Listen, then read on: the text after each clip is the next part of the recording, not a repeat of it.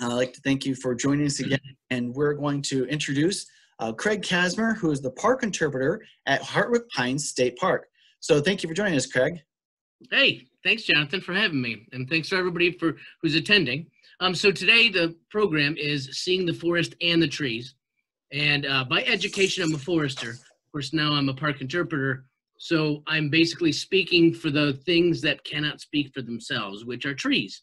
So I do know a lot about trees, so this information I'm going to be sharing with you this evening, basic tree stuff like the parts of a tree, how trees grow, how to identify them. Then we'll move into some of the forest type topics such as harvesting and wood products and wildlife habitat enhancement, all those kinds of things. I'm going to be switching between my PowerPoint as well as drawing on my dry erase board so that we can have some visual contact. Keep in mind, as Jonathan said, there is the chat room down there. I'm going to be asking some questions, and because I can't see you or hear you, there'll be 4 options, let's say, and if you think third option is the right answer, go ahead and put that into the chat box. And then also, of course, any questions. We do have 2 polls, which we'll bring up as well.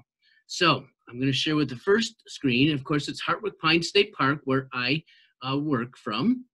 And get back to this one here.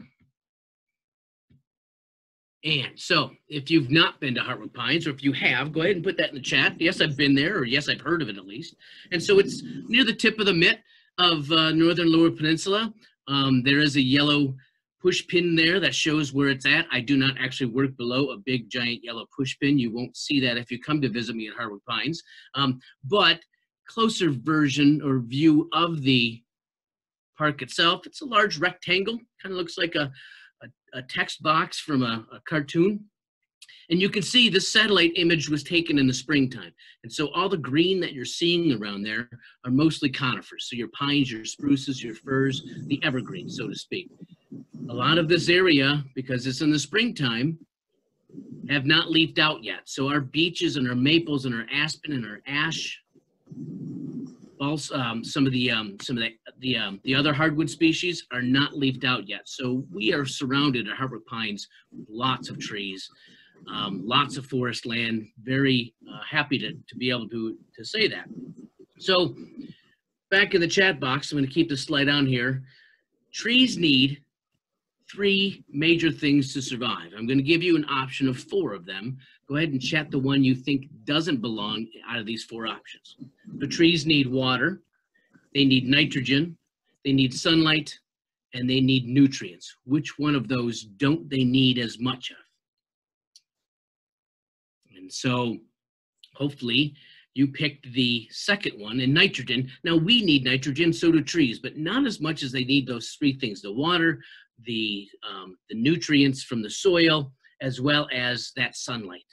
I'm going to share a video with you, and hopefully it comes through somewhat clear. This is a cedar swamp at Hartwick Pines I took this summer. We'll try sharing this with you and see how it goes. It's a short video. And what we see here is northern white cedar, some balsam fir. And if it's coming through, I'm going to pan back over to the forest floor, and what you can't probably make out, but it's there. Lots of ferns, lots of moss. The key element to that is that not every tree species needs the same amount of sunlight, nutrients, or water. There are some trees that require more water and can take more water. And so in a cedar swamp, called a swamp, we see that those trees can really handle having more water than maybe a jack pine forest, which doesn't really need a lot of water. It's very sandy soil in those types of forests. And that goes for our state tree. And I'll share that again with you. So our state tree, hopefully everybody knows what that is. And if you don't, go ahead, or if you do, go ahead and enter that into the chat room. If I can get it to advance. So this is a white pine, eastern white pine, about 2 or 3 years old. Comes up to maybe about your shin. And it is shade tolerant at this age in its life. And if you can look far to the back, the top of the screen up there, you'll see sun. Well, this tree, when it's young, doesn't need a lot of sunlight. But when it gets to be this age, like the one in the foreground, that's a 12 to 15-year-old white pine. It's starting to need more and more sunlight. The tree in the far back, reaching up to the sky, that's a mature white pine, and it is gathering as much sunlight as it can. If it was growing in the understory or below the canopy level, it would be weak. Maybe you don't have enough ring growth to keep the trunk really strong. And it definitely would not be photosynthesizing as much as it needs at that stage of its development. So I'm gonna stop sharing here.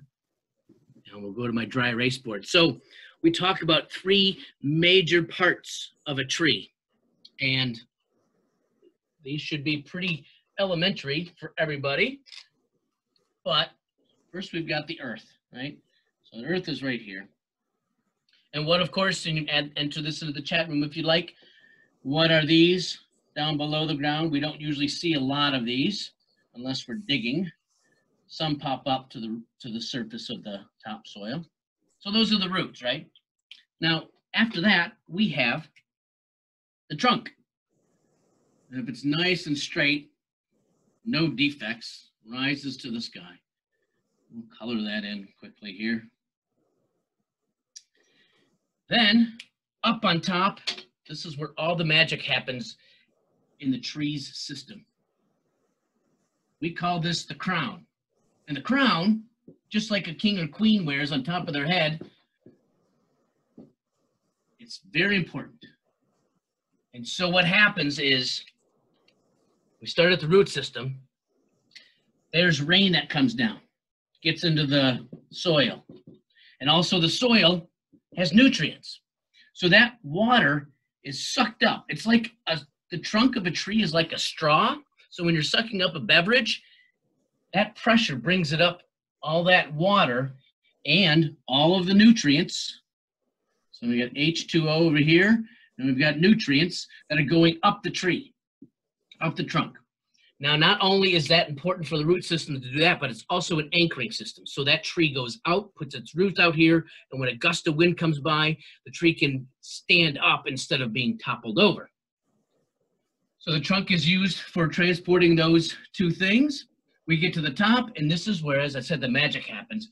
When the sunlight comes down and radiates on those leaves, at least from a hardwood tree or deciduous tree during the summertime, the photosynthesis that occurs within the leaves there produces sugar or energy. And then that in turn, here's a different color here, that in turn gets transported down the trunk in a reverse way and feeds the root system. So the root system is constantly growing, the trunk is constantly growing wood, and the top of the tree is making all that energy possible. So it's a constant motion during the growing season for trees to be able to put on wood, grow strong, grow healthy. Now, one of the reasons I went into forestry is because I wanted to learn the names of trees. I think it's important.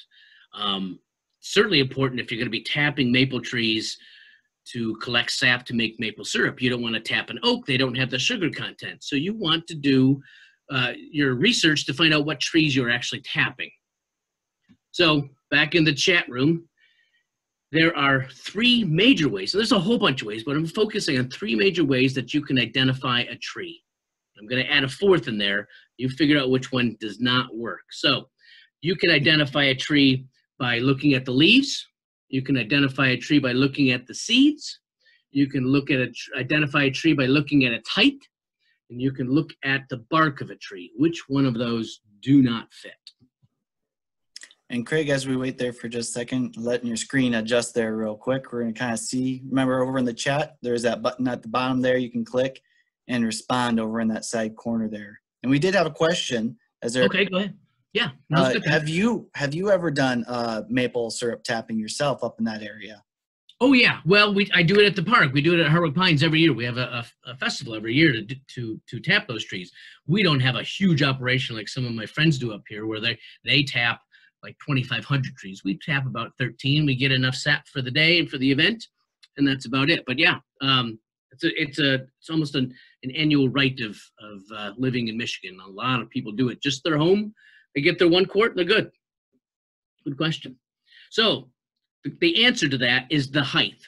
So the height of a tree is not a good identifier, just because, like, if you look at a maple tree seedling this big, the leaves don't look like a true maple leaf, like it's on the Canadian flag. So height is not always the best way to identify a tree. The best ways are with the bark, right? So this is a red pine, and red pine, I'm gonna sneeze. No, I don't. Okay, I'm good. So the bark comes off the tree, but we don't peel the bark off the tree because it's its skin. So trees are very much like us. They have skin, their bark. We have blood, they have sap. So bark you can use. You can use leaves to identify a tree. So this is an oak leaf, a bunch that I found in my yard, red oak. These are also leaves too, but we call them needles, and we're much more familiar with that term, but this is from our white pine. And if you take a bundle of white pine needles and you spread them out, you can spell the word white, W-H-I-T-E. Now, keep in mind, if you're doing anything with science, you want to take a lot of samples, because doing just one sample and saying this is what it is not always correct. I've taken, with tours that I've been given at Hartwick Pines to school groups, and I found bundles of 4. Well, they're supposed to have 5. I've also found bundles of 6 sometimes. So take several samples if you're doing a science project so you have the right information. This is a cone of a white pine, and this is not the seed itself. The seeds are underneath these scales. But when I tell kids and adults they want to find a seed, this is a jar of white pine seeds. And I'll put some in my hand to bring the screen down so you can see how tiny these are. Okay. So they are super tiny. So looking for these seeds on the ground, it's kind of difficult. In fact, a lot of them get eaten or disappear in the duff or in the soil. So an easier seed to find, and depending where you're at, and we'll get to a next slide soon about that, depending where you're at, you can have different kinds of seeds that are heavier than those white pine seeds. So here I'll draw one, and of course if I was to draw this to scale, it'd be this big, but you can't see that. So draw this.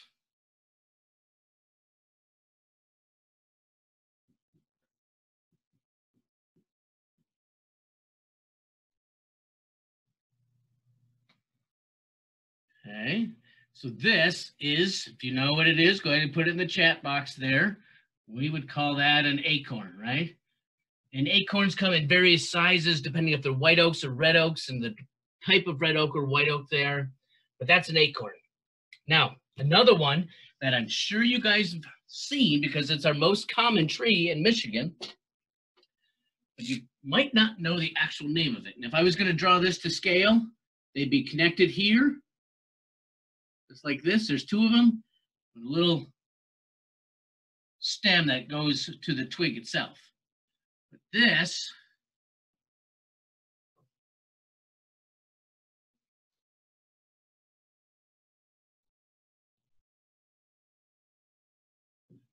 comes from a maple tree, and it is called a samara. Now, most of us growing up called those helicopters or whirligigs. They come from maple trees. And this is a wing, so they're wind dispersed. So when the wind comes up and they become ripe on the maple tree, they float down somewhere in the woods and they make a new tree. Acorns, on the other hand, they fall straight down. So how do acorns move about? Well, especially at my house and at Hartwick Pines, I have lots of squirrels, and I watch them constantly grab an acorn in their mouth, bury it. So little known fact, that squirrels don't always remember where those seeds are buried. And so they may get buried in snow and you won't find them until next spring. Well, by that time they germinate and now you got little oak seedlings. So squirrels are a great value to us in that regard because they help propagate our oak trees and plant those seeds for us. Another way that seeds can move is if they are by a river system or by a lake, they could get dropped into the river and they'll float down and get lodged into the bankside, and now a new tree can form because of that. So that's all seed dispersal.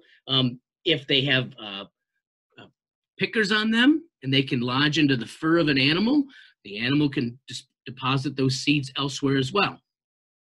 So I'm going to move to more about the entire state of Michigan, and we will look at what's called the pre-settlement vegetation map. So, and there's a poll to see which tree you have near your house, if you have a tree near your house or apartment. So this map shows the Upper Peninsula and the Lower Peninsula, and all the different kinds of colors there represent different forest types. And what's interesting from this, and you can't see those little rectangle boxes are color-coded, but those all indicate different forest types. And what we see in northern Michigan a lot of is this light green and dark green, and that goes over to the Upper Peninsula as well. What we see in southern Michigan is a lot of pink. Well, the pink down here is also the green up here, in the sense that's generally a beech maple forest.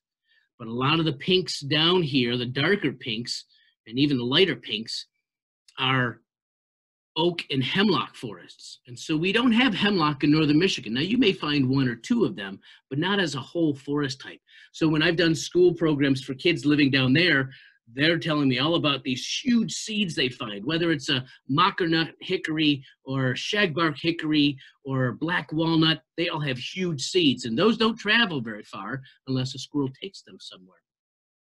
Now, let's stop sharing here. And Craig, we do have a question for you. Okay. And I'll go ahead and share our poll results with some of you folks as well in the meantime. But you mentioned that there was a white pine had 5 needles. Is there any other trees that might have 5 needles as well? Not native to Michigan. There are other kinds of trees that are found out west. There's a 3-needle pine. There's, I think the western white pine has 5 needles as well. But yeah, just in Michigan, we only have 5 needles for white pine. Jack pine and red pine, which are a native pine species, they also have 2 needles per bundle. So it's pretty easy to determine that by looking at up close those bundles of needles. Very good. All right. So you saw by those pictures, and that was pre-settlement. So that was before our European ancestors came here. But Michigan right now has over 20 million acres of forest land, and that's considerable. That's a lot of forest land. They're all different ages of development. But I'm going to go through something that may be new to you. If you're doing charts or things like that at school, then you might or may have not heard of this, but it's called a pie chart. And basically, it's a circle, and each slice of pie, who doesn't like pie, you have a wedge that comes down. Now, 14% of Michigan's 20+ million acres is owned by the U.S. government. 21% is managed by the DNR. That's what this logo stands for. The rest of this is 65%. And we call that private land or family land. So maybe you or your friends or family have 50, 20, 10 acres, 100 acres somewhere at your hunting cabin. That would be privately owned. I don't have a right to go on that because I don't own that land. You do. Now, we know what the federal government owns. They own 14%. But who owns the Department of Natural Resource land? So I'll give you another question. You can add it into the chat. So I'll give you 4 options. One, all the doctors in the medical field in Michigan own the DNR land. 2, I own it all. 3, your relatives own it all. Or 4, all of the above.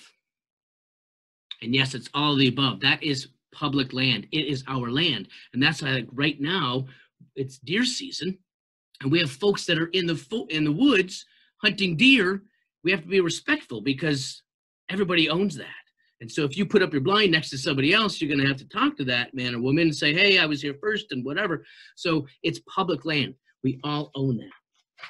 The difference is that foresters are hired by the state of Michigan, by the DNR, to manage it. So as an ex-forester, I would go in with my paint gun and I determine which trees might need to be cut down because of invasive species or because of the age of the forest or to regenerate certain species. So in the chat box, once again, just a question, a yes or a thumbs up or a thumbs down. How many of you have used a wood product today? And I can guarantee you all have, whether you're sitting here right now at a table, at a chair, or if you had written on some paper, that's a wood product. How about electricity? This is the one I like the best. So if you turned on a light today, there's a good chance that you used a tree.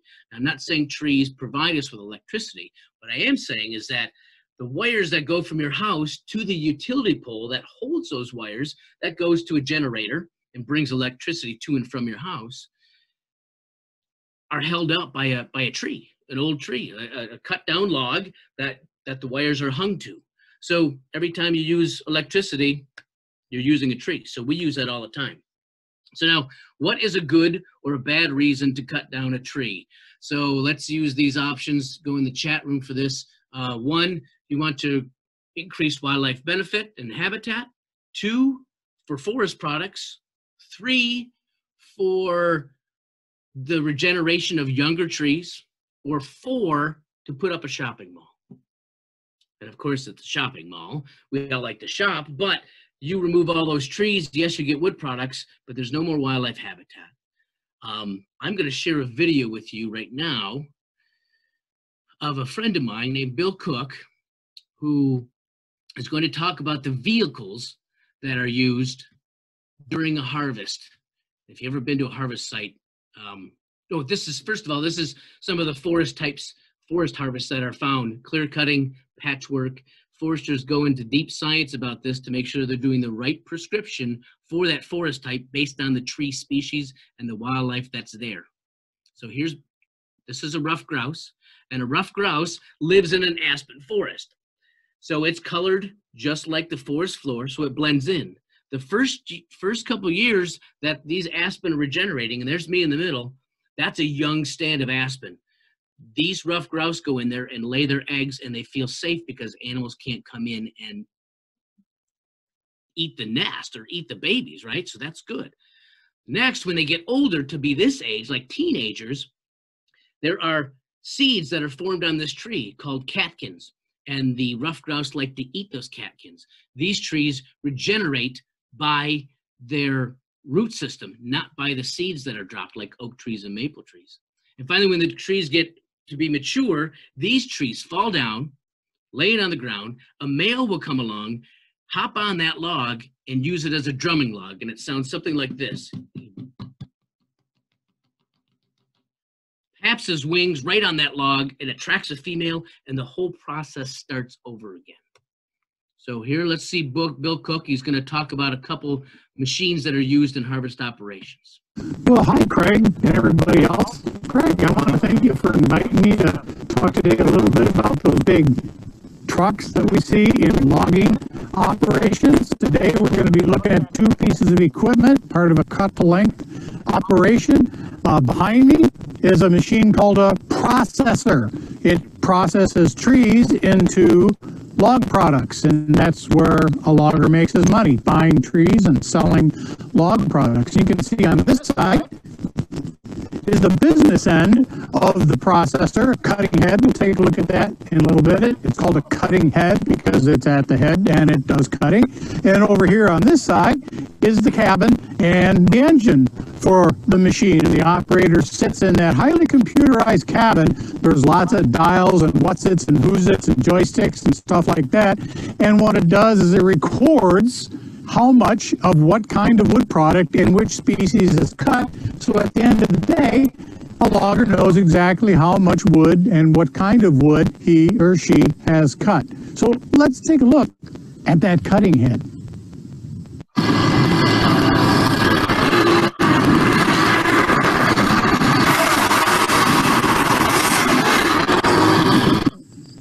Now here's the other machine of the pair that does most of the volume cutting in Michigan and the Lake States. It's called a forwarder, and a processor and a forwarder together is what we call a cut-to-length system.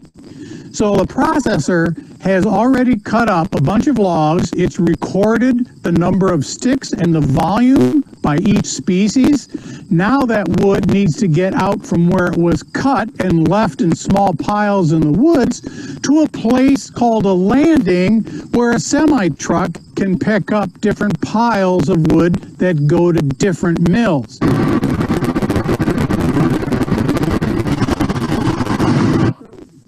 Well, we've looked at what we call a cut-to-length system, which is only one of many logging, harvesting equipment systems that are available. We've looked at a processor, we've looked at a forwarder, but there are also those trucks, those semi-trucks that pick up the wood that have specialized characteristics to them.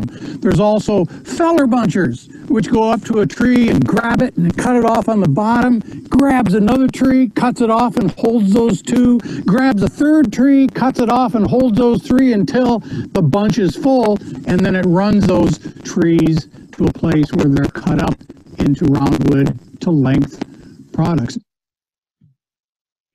All right, we'll wrap things up here real quickly.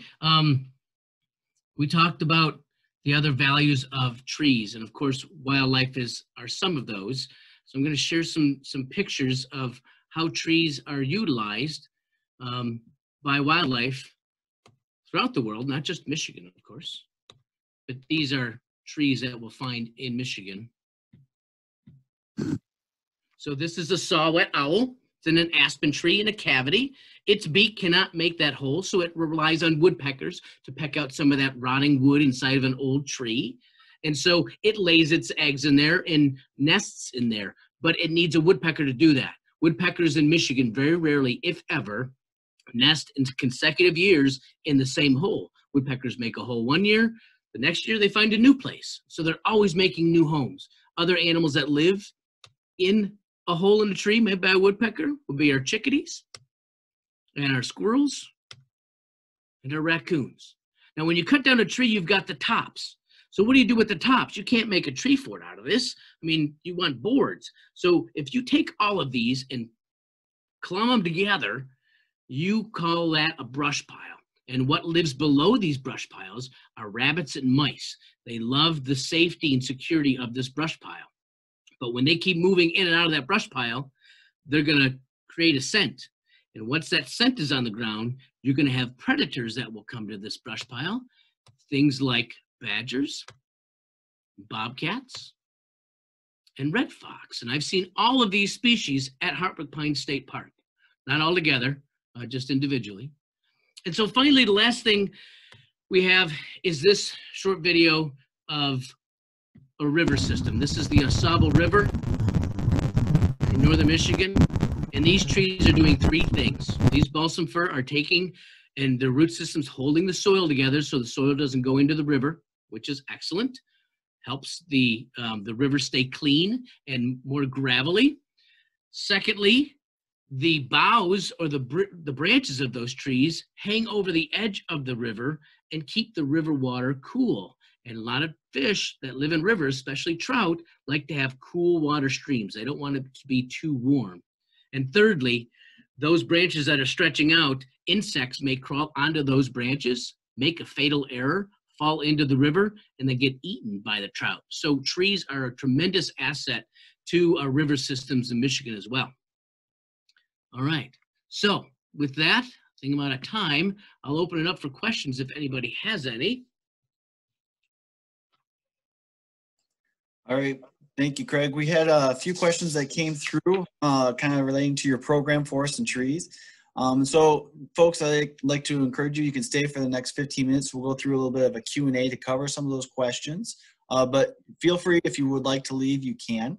I'm going to go ahead and switch it over from Spotlight from you there real quick, just so everybody can see. And I'm also going to throw up a poll here.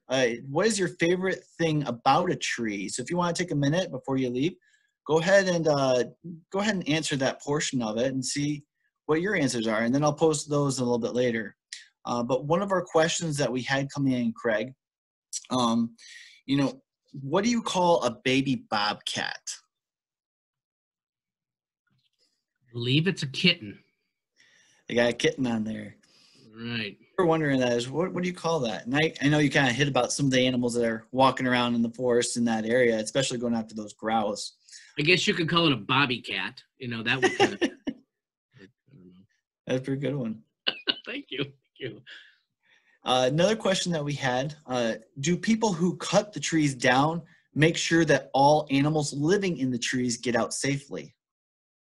Well, so what happens is when you bring those equipment in there and you start disturbing some of their habitat, those animals hear it and they move away. And it's the same thing that happens like with a fire, in a forest fire.